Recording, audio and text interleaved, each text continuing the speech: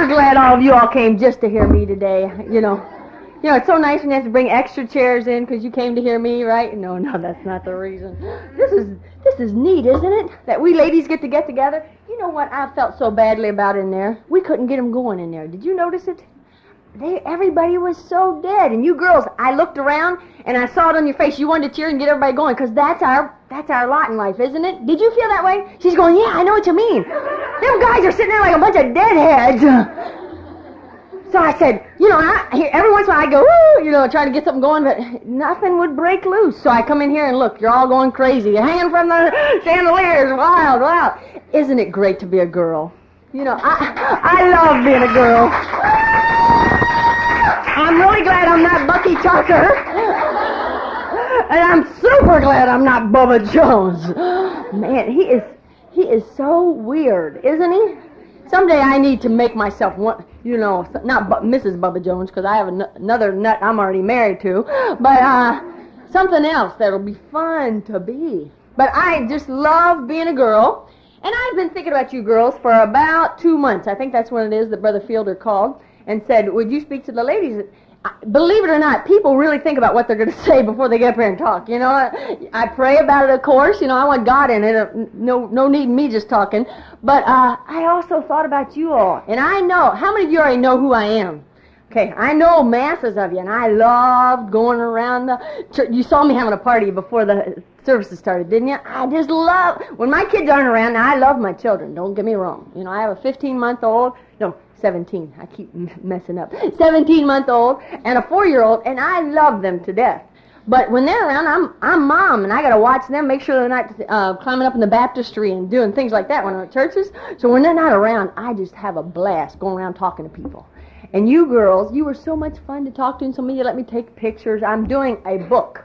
I'm helping with the book. So that's what I needed the pictures for. You didn't know it. Now none of you will ever let me take your picture. But I'll get you on breaks. Don't worry, I will. It's about dress and things like that. I'm helping with it. The illustrations. I won't actually use your picture. I'm just using your outfits for the artist. But anyway, you all are so nice to me and so wonderful. I've been thinking about you. I've been praying for you and wondering, what do those girls need? You know that you girls are from the churches in this area that really live for God. You're from soul-winning, aggressive churches, most of you. And most of you live in Christian homes. And we have a few here that are not from Christian homes, and I know it, and I'm glad you're here because I wasn't raised in a Christian home.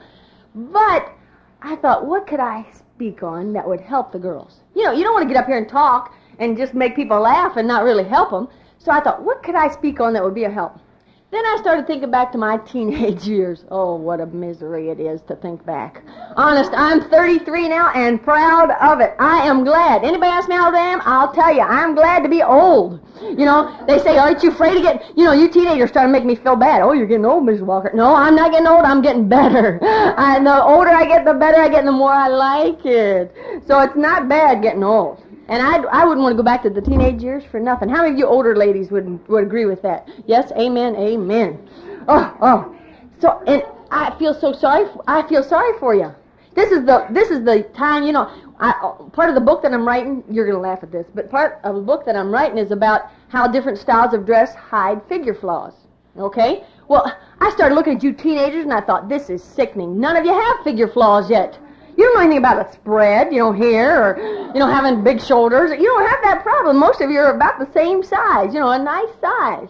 So I thought, this is ridiculous. I can't use teenagers. Any of you older ladies would like to volunteer for me to take your picture? No.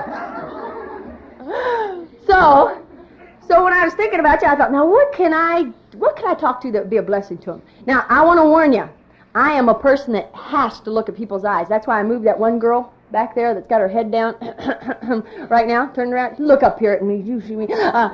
So if I see you with your head down, I will call you. Because if your head's down, I don't know that you're listening. And I don't want to stand up here and just talk to, the top of your head. You know, I want to see your eyes. You know you're listening. So I thought, what can I talk about? I know.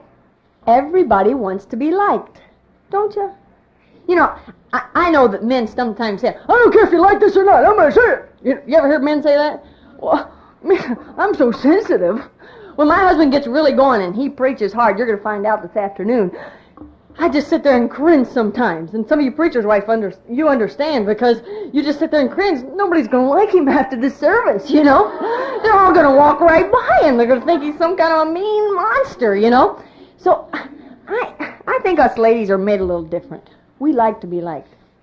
So I've been thinking about you girls.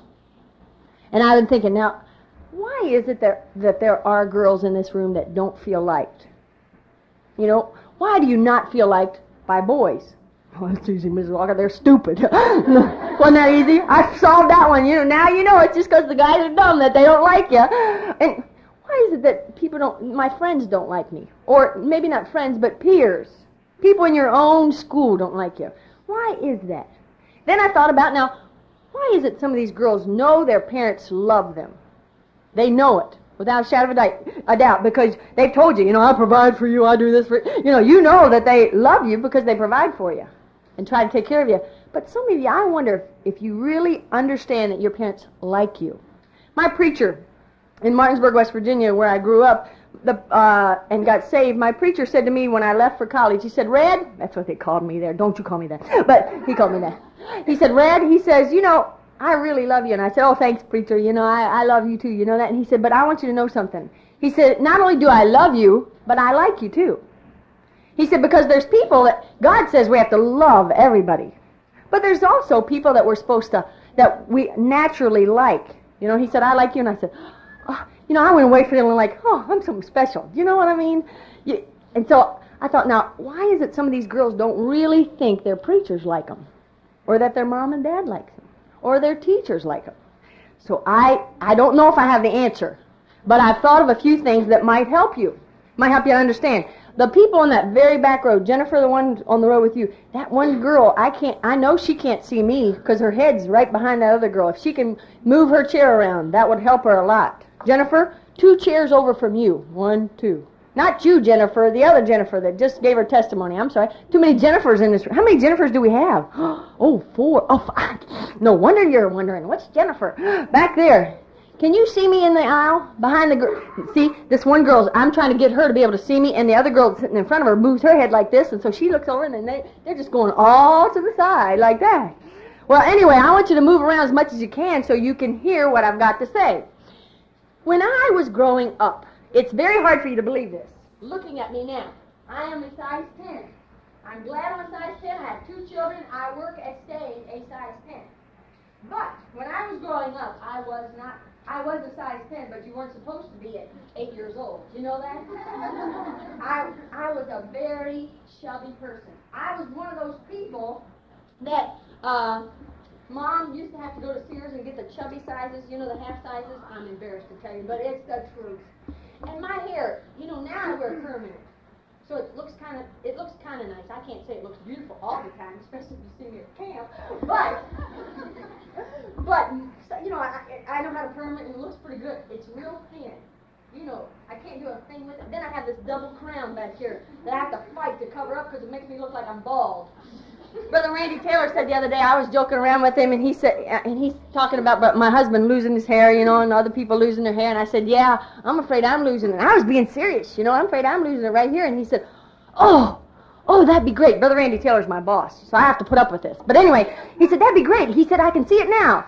The billings will be, come see the bald-headed woman at Mount Salem Revival Ground. I thought, very funny, very funny. But anyway, so I have to work at this. Even when I was a kid, you know, and so my hair was thin. I want you to picture how awfully ugly I must have been when I was younger. My hair's thin, so it wouldn't do things, and I didn't know to keep perms in it, so it would just straggle down, you know, and I wasn't a feminine little frilly girl like some of you cuties that wear bows and things like that. So, you know, sometimes I'd pull it all up and tie a knot right up here, you know, and wear it like that. But anyway, I had this big body. And you can't conceal a big body. Those of you that understand what I'm saying, you know what I'm saying. Well, when I was in 3rd grade, my family had a fire in the house. So we lost everything we owned, including my clothes. Now, when you are a 14 and a half, and you lose your clothes, it's really hard because the chubby clothes are much more expensive. We didn't have any money, you know all the stories. So these people started giving us clothes. Now, when you're heavy, and you're only 8 years old, and people are giving you clothes, it's embarrassing. Because they give you the clothes that are supposed to fit an 8-year-old, and it doesn't fit. You know, it's all too tight. You know, I can't zip it up. You know, so what happens is you have to go to lady-size clothes, you know. So I remember, the reason why I tell this story is to let you know I understand how you feel sometimes when you feel like people don't like you. So, this one dress, I'll never forget it. So people would start giving us clothes. And, you know, when you're 8 years old, I don't have much anyway, up here, you know what I'm saying. But when I was 8 years old, I had absolutely nothing at all. Well, they gave me ladies' clothing. Do you know what ladies' clothing have? Now, mine's a raglan sleeve, so you can't tell. But ladies' clothing have big darts. Go up here. They're supposed to help with this up here, you know, so it doesn't fit so tightly across your chest, you know. So they had these big darts, and they'd give me these clothes, and I'd put them on, and I'd look at myself, and because I was flat-chested, the darts would go down to my waistline. well, here I am, this stringy hair, a heavy-set, chubby girl, with flat-chested, with darts going down to my waistline. To make matters worse, I was a big mouth. I've never changed. You noticed that, haven't you? So I'd constantly get myself into trouble with the words that I'd use. All that made me, you know, feel very insecure about myself. I didn't really like myself when I was 8 years old. It got a little better when I was a teenager because I got hepatitis. Now, I never prayed for a sickness like that, but I got it, lost weight, and I enjoyed being skinny so much that I kept the weight down. So during those times, I remember back when I was 8 years old and didn't like myself. And I've thought about that more in the last 2 months, thinking about what I was going to talk to you, because right now, I'll be quite honest with you, I like myself pretty good.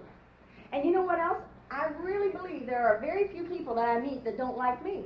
You know why? Because I work at it. I'm going to show you some of my techniques, some of my things that I do to try to make people like me.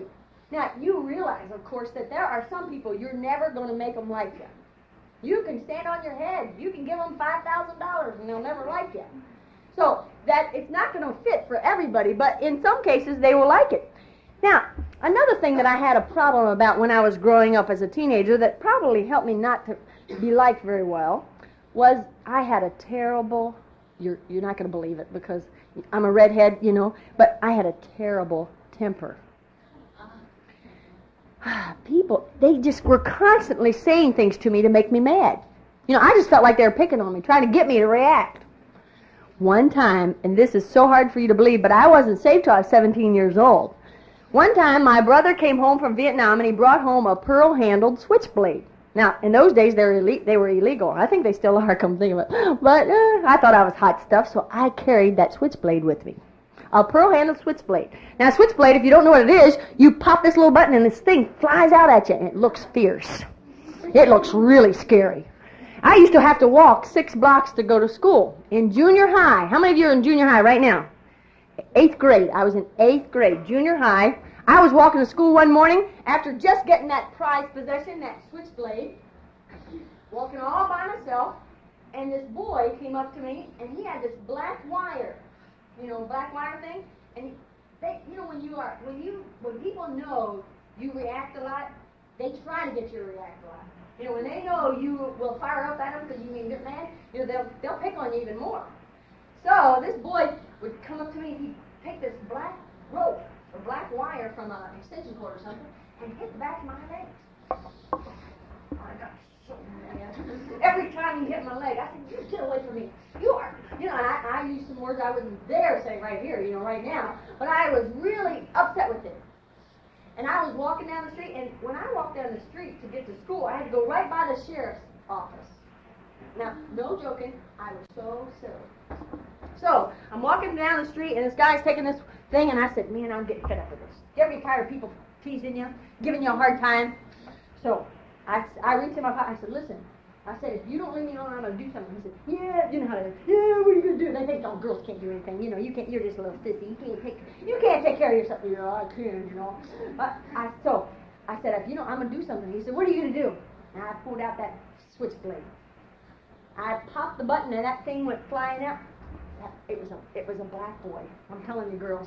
Now, I don't say that because he was just because he was black he did it. Because white boys, they made me as mad as the black boys did. But he got his eyes went wide like this. And he says, "What you gonna do that?" I said, "I'm gonna slit your throat open if you don't leave me alone." Like that. I'm like, I saw off to school like that, and he ran down. I was right across from the sheriff's office. Isn't that stupid? I look back at some of the things. So I got to school that day, and of course, everybody knew it. Hey, Loretta Haynes got a switchblade with her, you know, like that. So I had to conceal it in my locker. I had to hide it so nobody knew. But I want you to know that boy never bothered me again. I won that victory. But not really. The reason why I told you those two stories is to help you understand something. Sometimes the reason why you aren't liked is because you don't like yourself. You know, I've admitted to you, I was chunky, very chunky. I had straight hair. I didn't wear makeup. I didn't know anything, you know. And so I didn't feel like I was an attractive person. When I look back at how I felt about myself, I say, boy, isn't that silly that I felt that way? You know why I can say that now? Because I'm 33 and I like myself.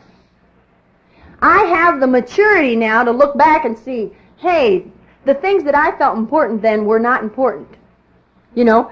Then when I think about that episode with the switchblade, I get embarrassed. You know, I tell it, you know, and you laugh a little bit, but it's embarrassing to think that I thought I was a hot shot.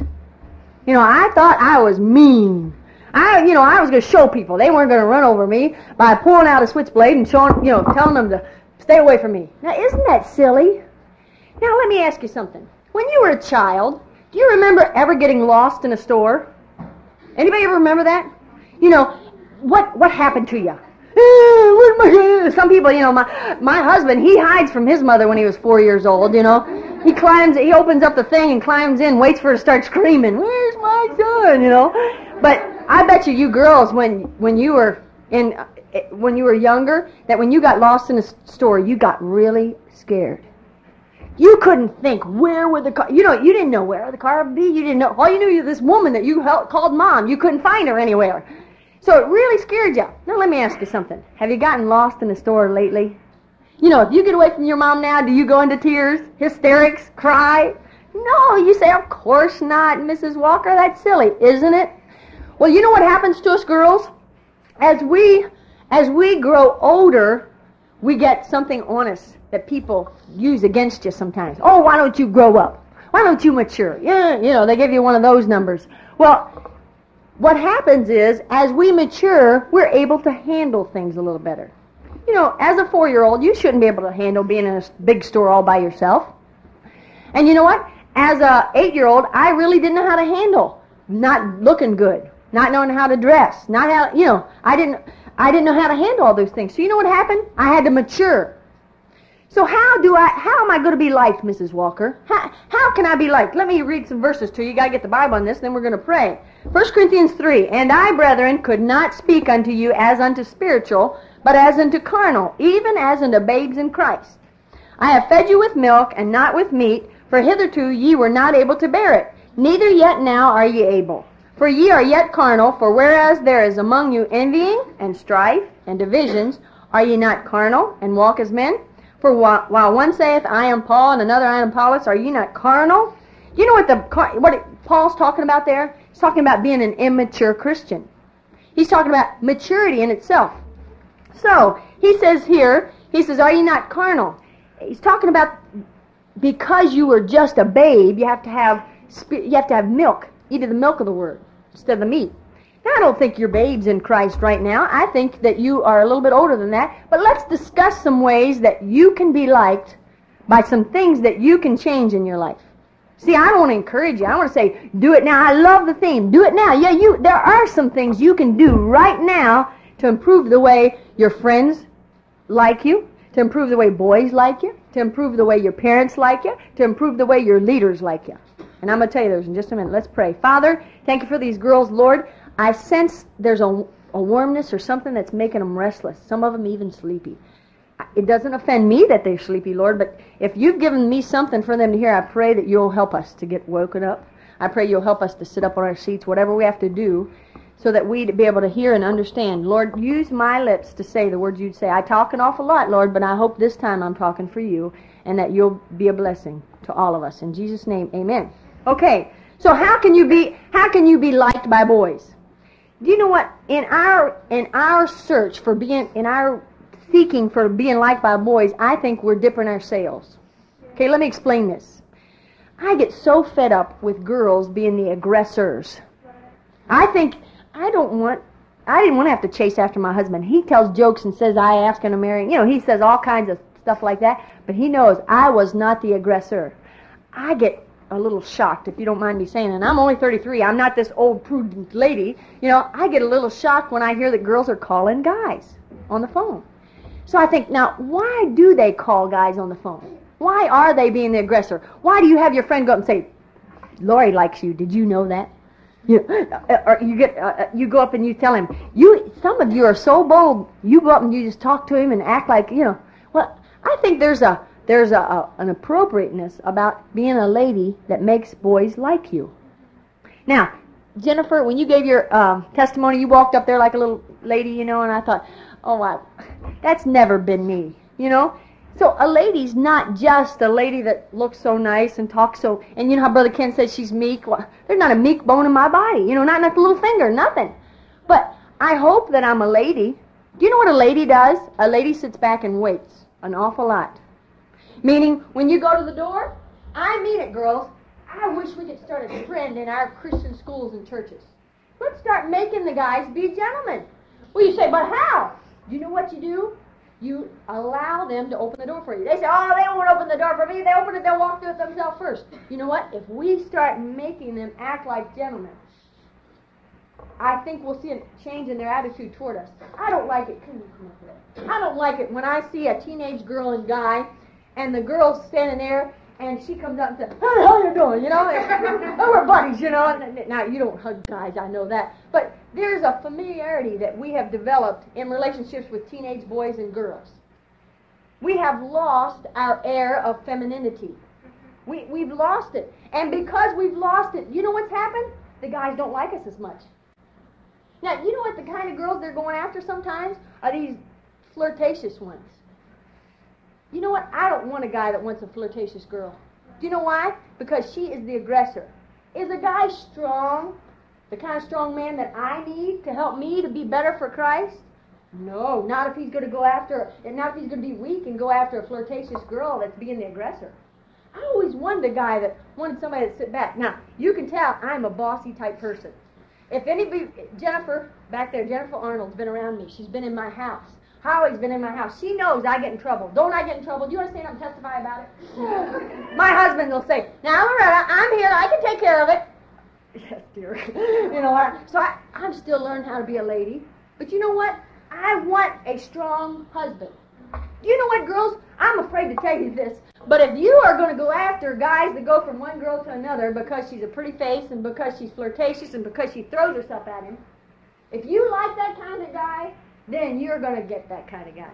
And you won't like it when you get him home, honey. I'm telling you, you won't like it. So I see teenage girls, and they're just, you know, horsing around each other, and they hit each other like this. You come up to a guy, and you hit him, you know, and you say, oh, you're just too familiar. Do you know this? The Bible's talking about it's good for a man not to touch a woman. Do you know it's not just because of sexual overtones? It's just not, you know, I know you don't touch him and you get turned on. You know, I don't think that happens to most teenage girls yet, you know.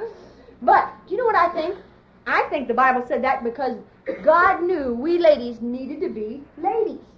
Okay, thank you. Now, you know what happens? When you go to the door, okay, pretend this is a door, right? I'm afraid I'm cheating you out of something now over here. Let me go over here. When you go to the door right here, and you come up to the door, do you know, ladies, I come out of grocery stores now, and do you know what I see? I see the ladies carrying the groceries and the man's trailing behind her. I see the ladies carrying the kids and the man's walking behind, not a thing in his hand. Do you know that bothers me? Do you know why it bothers me? Because that means the ladies are being the stronger vessel. God didn't mean it to be that way. Do you know why ladies are having so many cysts on their ovaries and having so many problems with stress? Because they keep on taking more on and taking more on. Do you know what I like about being a lady? I just give it away and give it away. A couple weeks ago, I had this horrendous problem. I can't tell you what it is because I just can't tell you what it is, but it was an awful problem. And I was so perplexed about it, and I thought, you know, what am I going to do about this problem? And all of a sudden it hit me. I know what I'll do. I'll go to my husband. He'll take care of it for me. So I went to Kevin. I said, now, Kevin, this person said such and such, and I just don't know what to say to him. I don't know how to take care of, and I was being the weaker vessel. It's great to be weak. And so I'd be in the weaker vessel, and I said, honey, can you help me? And he said, oh, I'll take care of it. That's not a big deal. And it wasn't to him. But you know what? I had it all blown up to this big, big deal. So you know who took care of it? My husband. You know what he felt like after I talked to him? Hey, my wife needs me, and I do. I'm not making fun of manhood when I say this, ladies. I'm saying it is great to be a weaker vessel. It's great to be a lady. Take advantage of it. Enjoy it. So you know what happens? There's two things that you need to start doing right away to give these guys the opinion that you are a lady. Okay? Do you know what it is? When you get to a door, you stand there. And you look at them very nicely. You look at them. What do you want? You just look at them real nicely. Don't you open the door for me? No, you open yourself. You got arms. I know all the things these teenage boys are going to try to say to you. But you know what? If we have a mass movement of it, just think how much fun it'll be. If the girls started being real ladies, and that means when you're walking down the hall, you don't charge ahead of them, and that's my tendency. My husband said, hey, I'm here, slow down. The poor man, he's a methodic. He is such a good person. He's wild, but he is so methodical. Every day, same thing, slow moving, and thinks things through a lot. Me, I don't think I do, and then I think later. I'm glad I got him. I needed him. But anyway, so we'll be walking down the street, and he'll say, hey, I'm here. And so I have to slow down. So I think one of the good things that you teenage girls should start doing, if you want to be treated like a lady, if you want to be liked by guys, is to start letting them open the door for you. Hey, if they give you a hard time about it, who cares? You know who will take up for you with this? Your youth directors. Your preachers will love it, won't they? Man, if they start having teenage girls that act like ladies, they will think this is the greatest thing in the world. If they have girls that don't come up and slap the boys on the hand, and hit them over the head because they call them names, ladies don't handle things that way. We have sneakier ways of doing it. We get them. It's like a knife you stab in their back and twist real slowly, Some of us need to learn this. This was not my personality when I was growing up. Believe me, it's hard for me to do this. But I think it's valuable. I think it's necessary. And I have been working with teenage girls for so many years, and the number one problem I find with girls is they are trying to be the stronger vessel. And it's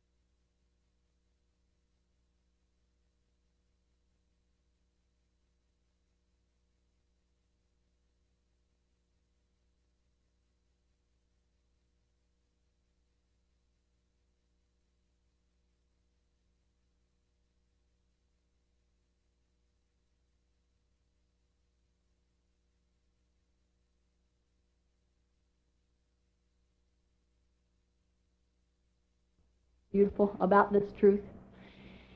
If you marry a man that was a little weaker in any area of his life, I believe it's true. I know it. I've seen it in older people's life. Mrs. John R. Rice said the reason why Dr. John R. Rice, and he backed her up in it. He don't back her now, but he did then. He said the reason why Dr. John R. Rice was so great. Do you know why? Because he had a good lady behind him. You know, you pastors, why it's so much fun seeing you? Because I know the good works you're doing. And do you know why I know those pastors are doing a good work? Because they got good ladies behind them. Not up in front of them trying to take over and do everything. You know, I could take over that campground real easy. There's a lot of things I like to do different. But I don't want to take it over. I want my husband to grow and do and be the stronger vessel to be able to handle it himself. So I'm going to step back. So you start this movement of letting the boys open the door for you. Okay? You try that. The second thing I want you to really start doing is make the boys talk with you with dignity. Don't let them feel like they can call you any old name and make fun of you. If they react to you, do you know what? This is really good. I promise you it'll work. Guys hate tears. Do you know what you should do? I mean it with all my heart. If they give you a hard time, just start crying. If you can't get the tears up because you don't have any in there, just look as hurt as you can go. And he'll say, "What's the matter? You really think I am ugly, don't you?" And he'll say, now he might want to joke, right? You know, he might say, "Yeah, I do think you're ugly. I just can't take people thinking I'm ugly." You know, do you know what the guys will do? There's not a teenage boy alive that can take it. Not a teenage. So there's two things I said, do it now. This is what I want you to do now. Number one, let's get these guys to start opening the doors and making us feel like ladies. Number two, I want you to start getting the guys to talk to you with manners. I don't want boys saying things in front of me that they shouldn't say.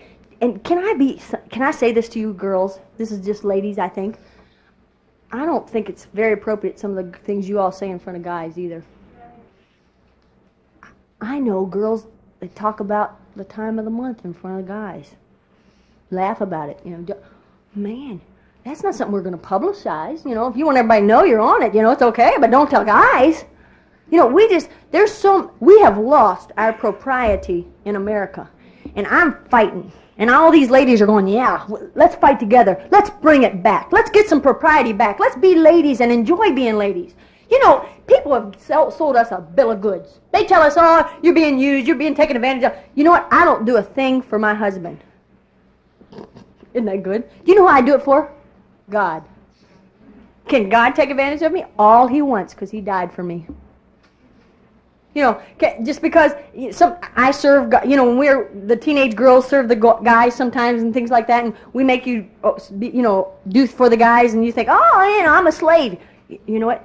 If you are a slave if you're doing it for him, but if you're doing it for Jesus, you're not being taken advantage of, and you're not being a slave. So how can you be liked by boys? By being a lady. I'm running out of time, and I want to skip that one about the friends and go right to parents and leaders. You know what? I've been thinking about what is the number one problems and reasons why young people don't feel like their parents and leaders don't like them. Can I tell you the two things I think happen? Number one, I think that when a parent or a leader gives you a suggestion, you know, they say you should wear your hair differently, or you shouldn't wear that dress, it doesn't look right, or, you know, they give you a suggestion, a constructive suggestion. I think when they say that to you, that you feel put down. Therefore, you react against them, and this big giant cycle starts. So you flare up at them, or if you don't flare up openly, like some of you are too sneaky to do, you do it underhandedly, you know, just stomp off, or you give them a look and go off. You know, I go to churches now a lot because we're missionaries and we're living off of by faith, and we go to churches, and my husband preaches, and I see so many teenage girls and how they talk to their mother. I am astounded.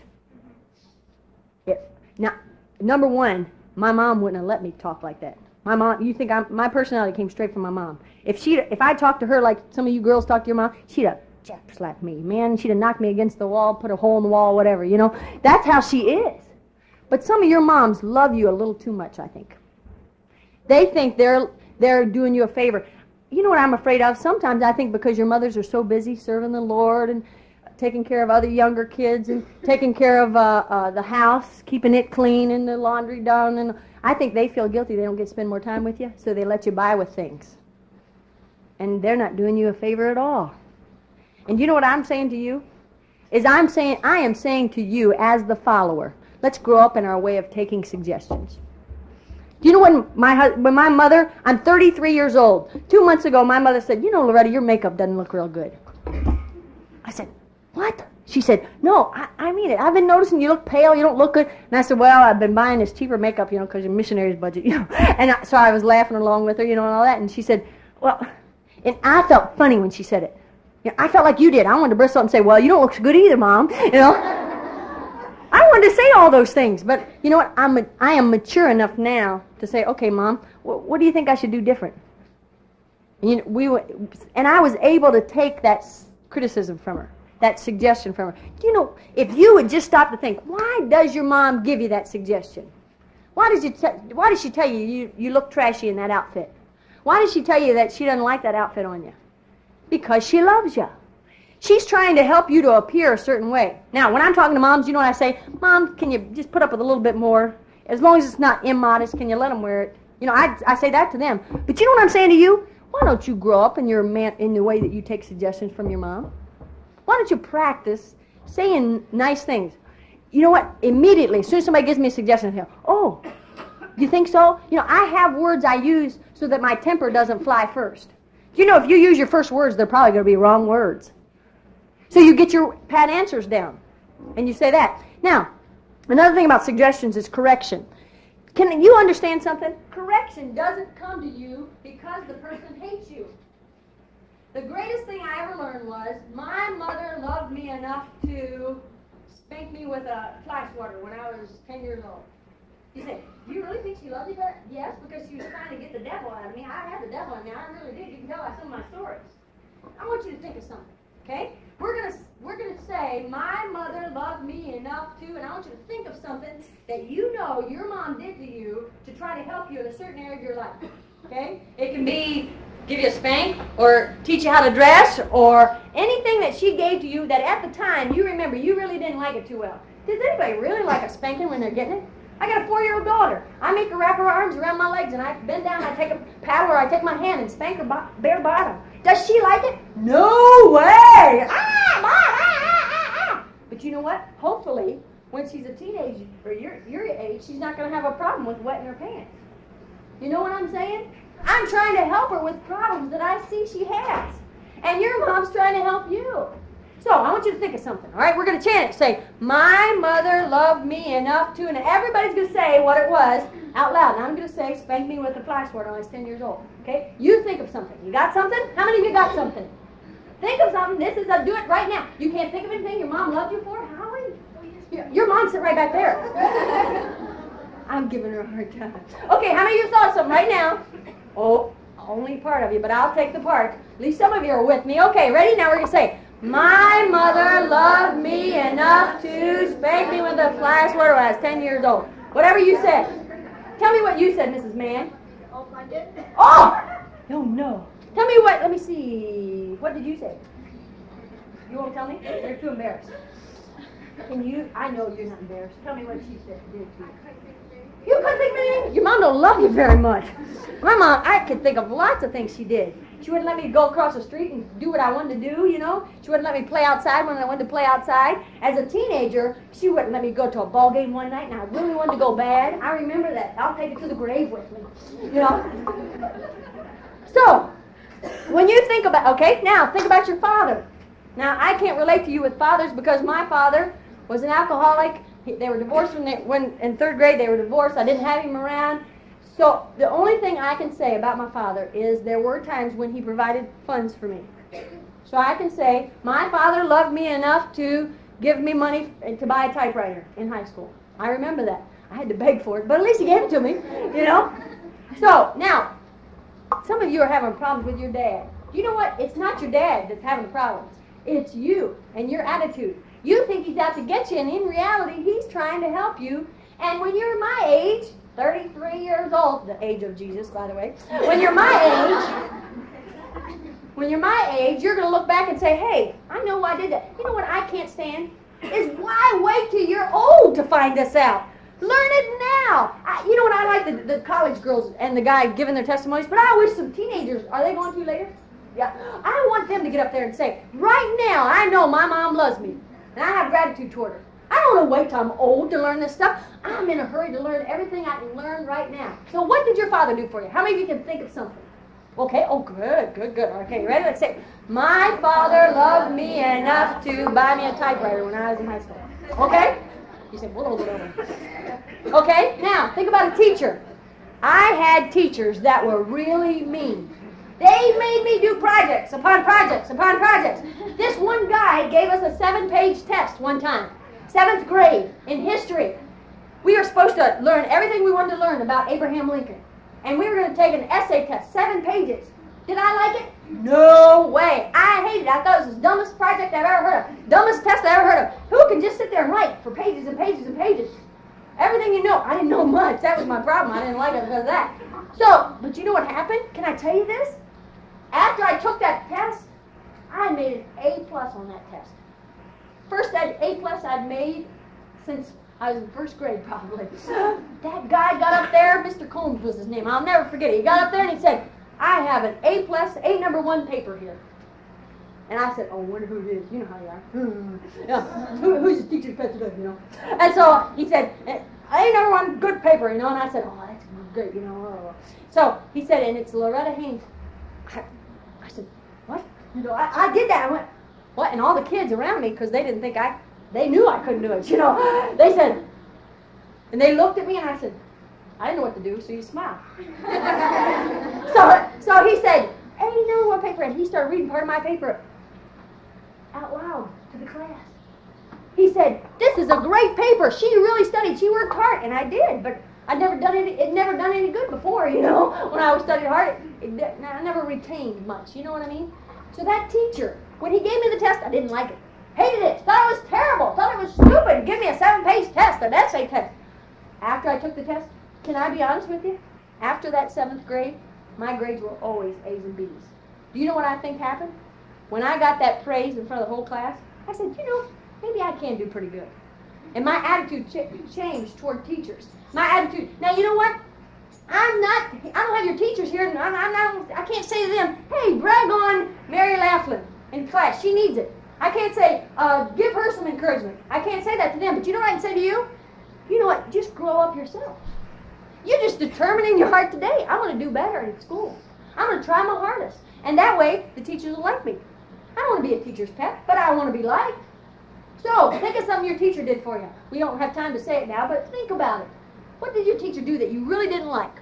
Think about grade school. Maybe it'd be easier for you to relate. Because right now, you're too much in the heat of the battle to think that any of your high school teachers are good. Okay, so, think about that. Now, can I be honest with you? When I got saved at 17, you're taking your coats off. I think you need to. I think it's warm in here, but I think it's great too. When I was 17, I got saved, and I went to the church that I got saved in for 1 whole year. During that time, there was a young man there named Rick Carlos, he had been on drugs and things like that. He's about 28 years old. He had gotten saved, and his life was changed. He was a bus captain to an 18-year-old. He looked like Super Joe Spiritual. You know, to me, I thought, wow, this is great, you know, somebody living for God, you know, and I'd never seen a boy like this. Well, him and his wife started having some problems. Now, remember, he had just been saved 2 years. So Rick sort of started coming around our house a lot. Now, I was just a teenager. If it happened now, not when I'm married, of course, but if I was this old now, I'd understand what was going on. But he started coming around, and he'd just drop in and talk to me and all that stuff. Well, this guy started liking me. And you know what's worse? I started liking him. He was a married man. Was going to get divorced in just a few months. Do you know what happened? My mom said to me, when he came up to me, and he, on the porch, he said, you know, Loretta, will you marry me? And I said, what? You know, I didn't know I'd progress that far. Sometimes people can like you too much. You better be careful. Don't take this too far, you know. But he asked me if I'd marry him. So I didn't give him an answer right then because I didn't know, but I knew I liked him. I thought he was a good guy. I thought he was living for God, and I thought he was going to really serve God all of his life. So you know what happened? My preacher called me in the office. He said, Red, He said, I've been hearing things. And I said, you have? I knew what he was talking about. You know what your preacher's talking about. As soon as he calls in the office, you know what it is. And he said, I'm real concerned about you and Rick. I said, well, I'm real concerned too, because I don't really know what's going on, you know. And I said, I like him, and he seems like a good guy. Don't you think so, preacher? And he said, yeah, oh, he's a very good guy. You know, your preacher's smart. He's not going to put him down in front of you. But just because he tells you he's all right, you know, doesn't mean he wants him for you. So, in the process of time, to make a long story short, I had to break up with Rick because my preacher said so, and then number two, my mom said so. Loretta, he's not the guy for you. And I said, you mean it, Mom? Yep. He's not the guy for you. And all her reasons were wrong. To me, at that time, she said, you shouldn't marry somebody that's already been married. You're a pure girl. You're a virgin. Go marry somebody that's like yourself. I thought, but he's a good guy. He's going to live for God. You know, everything that she said didn't make sense at that time. Now, believe me, at 33, looking back, every word she says makes sense. Right now, you don't understand what your leaders are saying. They don't make sense to you, but believe me, there'll come a time when you will. Would you just sit back and take their correction now? And understand that they're doing it for your own good and not against you. They're doing it because they love you. If you could grow up to the point where you could really believe this, your whole life would be changed. It really would. Your whole attitude would be changed. You get tired of people saying, oh, you're just rebellious. You know what? Part of the reason why they say you're rebellious is because you act it. You know, I'm not rebellious. I know myself. You know, it's not how you seem to yourself that's important. It's how other people see you. If somebody says you are rebellious, you better take notice. What is my attitude doing? What do I portray with my attitude that makes people think I'm rebellious? How should I change? Go to your youth director's wife. Go to your pastor's wife. Go to somebody and say, man, I get fed up when people say I'm rebellious. What am I doing that makes you feel that way? Well, you never talk to adults. You just stay in your little crowd. You know, I could go through the list. I have a whole list of things that you could do to change that, but I'm not going to take the time to talk about it. All I'm going to do is say this to you. If people are putting you down in some way, if adults, leadership is putting you down in some way, go to somebody you love and admire and say, my mom says this. What am I doing wrong? And let them really tell you. Let them know you really want to know what it is you need to change. And you know what? I think they'll be honest with you. I think then, after you change whatever it is, that leadership will really like you. You know what? I saw Rick Collis in December of last year. I walked in this party goods store to rent something. I was helping somebody at the wedding back in Martinsburg. I walked in there. This long-haired guy came up to me. Come here, I'll show you what he did. I about died. There was a counter right here. He walked up to me. He said, Loretta Haynes, and he hugged me like this. I said, oh, you know, he didn't know I had standards now, you know. He went, oh, like this, and I said, oh, hi, Rick, you know, like this. I hardly knew him. Long hair, obvious signs of being on alcohol or drugs again. Was my mom right? I'm afraid so. I like my husband a lot more than I would Rick Collis. You will like whoever God's got for you a lot better than the guy you got picked out for yourself. Thank you. So, you know what I'm just trying to say to you? Instead of thinking you do know a lot, teenagers are smarter than we give them the credit for, adults. But there are still quite a few things you need to learn. You know, I go to older people and ask their counsel. I want them to tell me. You know, I did something 2 weeks ago, and I went to Mrs. Evans, and I said, I did such and such. Now, did I do it for the right reason? Was that good? I did it, on and on. And I talked to her about it. If I can be teachable at 33, why can't you at 14, 15, 16, whatever age you are? Last thing, very, very important thing, is how can you be liked by God? Very short, very sweet. Let me just tell you this. I don't think that you have to serve God just when you get out of high school. I don't think you have to serve God and live for God and wait till you get to a certain age. I think that God could like you and you could have a personal relationship with God right now. But you know what I'm saying to you right now is it's all dependent on you and your attitude. See, I love you so much, and I don't think you can understand that, but I do. And I relate to your problems so much, and I relate to your hurt so much but when I was 17, when I got on to God, when I turned on to God, so to speak, my life was completely changed. Do you know why? because my attitude was changed toward Him. The Heavenly Father meant something to me. I worry about you second-generation Christians. How many of you were raised in a Christian home? Raise your hand for me. I worry about you. Oh, when you come to camp, I try to zero in on you more than anybody else. Do you know why? Because I am scared to death. You're going to rely on your parents' Christianity to get you through. And you can't. You can't. I promise you, you can't. You know what I wish you'd do? I wish as these men preach today, and I love hard preaching. I want it. I want it. And you know what? You should be responding. You should be shaking your head. You don't say, amen, preacher. You know, we don't do that here in Baptist church. You know, no. But you can shake your head. You can sing when they're singing. You can be responsive to spiritual things. You can walk down the aisle and make a decision for Christ.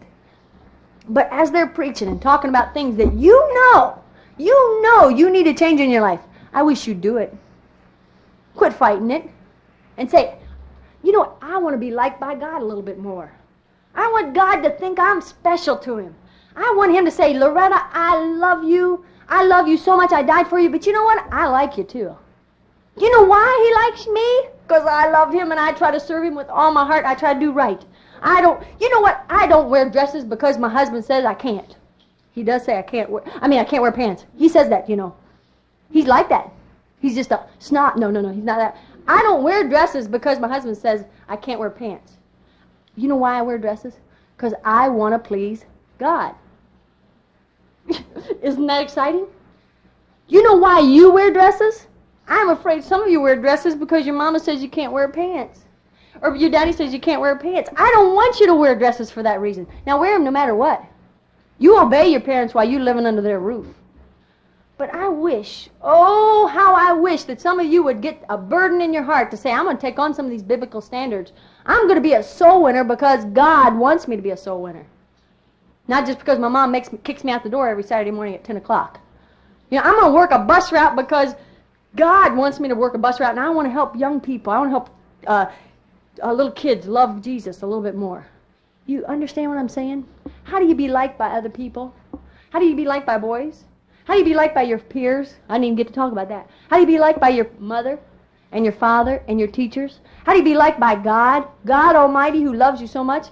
You know what? It's just a matter of adding a little maturity to yourself. Don't be a carnal Christian anymore. Don't be an immature person.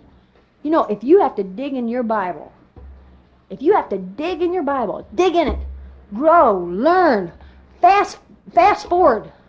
Now, you know what? At the same point, can I say this? Still be giggly. Teenage girls can get together and laugh about the silliest things. I mean, when I get together with ladies, you know, I'm still a teenage girl. When I get together with ladies my own age, I sit and giggle for hours about nothing. Then you ever done this? You know, I'm laughing really hard about something when I'm with my friends, and then I go off and I tell my husband about it, and he just looks at me like, what were you laughing about? Yeah, he don't understand. We girls can have so much fun. So I'm kind of telling you to be kind of a paradox.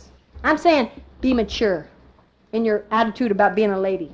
I'm saying be mature in trying to take correction and suggestions from your parents and leaders. I'm saying be mature in your service to God and take on the standards for yourself and forget about the fact that you've been doing it for your mom and dad or anybody, whoever it is. But then I'm saying stay a teenager. Don't try to grow up too fast. Some of you it's all right to wear makeup as a teenager, but don't wear it so much that you have to look like you're 30, 33 years old.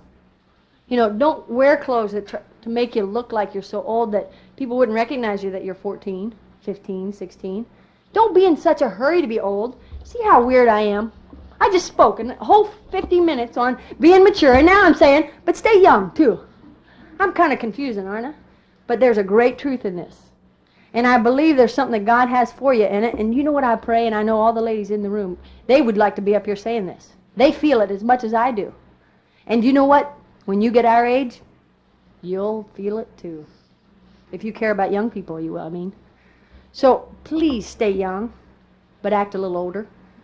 Let's have a word of prayer. Father, thank you so much for these girls and the way they've listened. I know that maybe things weren't at the best way for them to learn and listen, but I thank you that they did. I thank you that they tried, most of them. I pray you'll bless them. Lord, as the preaching goes on now, So many people have done so much work for this conference, Lord. And it's because they love young people. I pray you'll bless it and help lives to be changed because of this one day. And we'll give you the praise, Lord, because we know we can't do it ourselves. In Jesus' name, amen.